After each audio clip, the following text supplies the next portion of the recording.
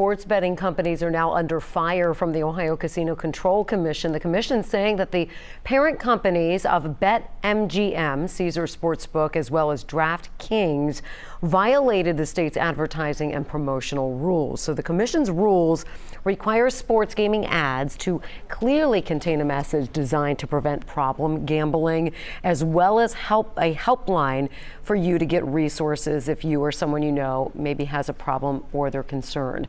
According to the commission, ads from the three companies do not have those. The companies are also accused of false advertising. The commission now fining each company $150,000.